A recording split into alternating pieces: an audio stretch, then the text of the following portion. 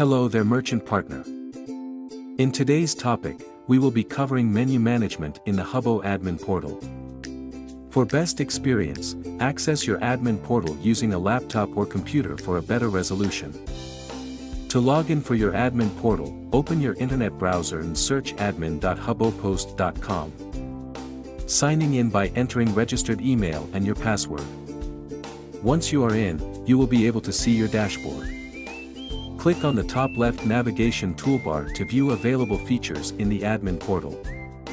Click on Merchant Management and choose Menu from the drop-down. If you are currently editing menu via the business app, click the Continue Here button to start using the menu template. The menu template in the admin portal is an alternative way to amend your menu. If you have more than one outlet, this is the best way to amend your menu in bulk. Before using the menu template, please note that certain cells are formulated. Please ensure your internet browser is logged in with a Gmail account. Do not cut and paste or drag and move, as this will affect the formatting in Google Sheets, which might lead to errors arising. Do not delete any of the items. Instead, items that are no longer available can be disabled. Set enabled column 1 greater than 0. Once the items are imported, please do not delete them, as this will affect the menu item ID in the system's backend, which might affect accounting and auditing processes. Do not clear the existing formatting, for example, adding new columns to the sheet. The Google Sheet has been formatted to be used by everyone. Clearing any pre-existing formats will affect the formatting. Avoid using comma, underscore, and dot symbols in the menu template. Step 1. Under the product category sheet, in column B, list all your category names first. Step 2. List your main item name in column B. In column D, set the item price. Set the category to which those main items belong in column E. If you have a dedicated printer for printing those specific items, set the available printer in column F. Don't forget to upload your item photo to attract customers. Do note that the photo requirements to upload the photo are in JPEG, PNG format. For better resolution, photos must meet these requirements for a maximum of 200 kilobytes at 400 by 400 pixels. Step 3. The advanced setting is the extension setting from Step 2.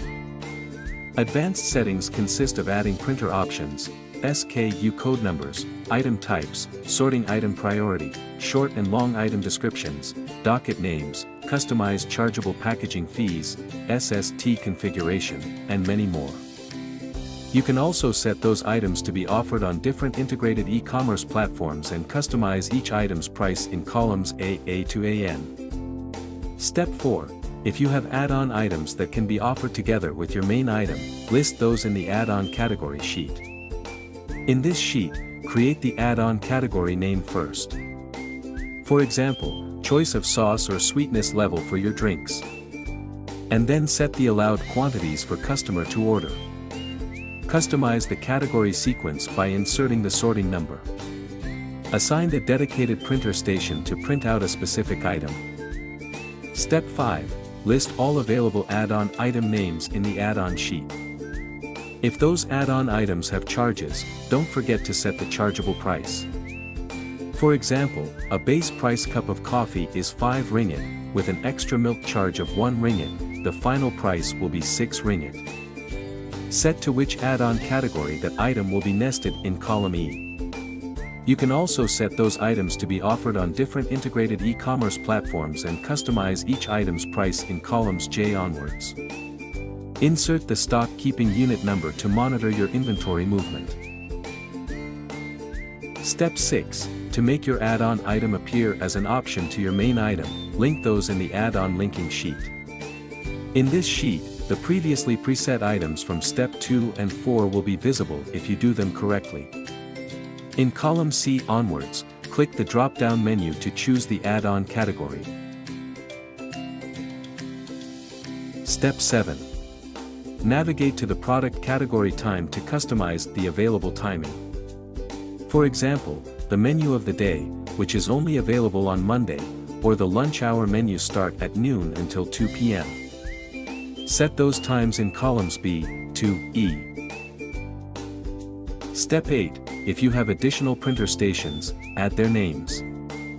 The relevant sheet database will be updated in accordance with the addition or deletion of accessible printer stations.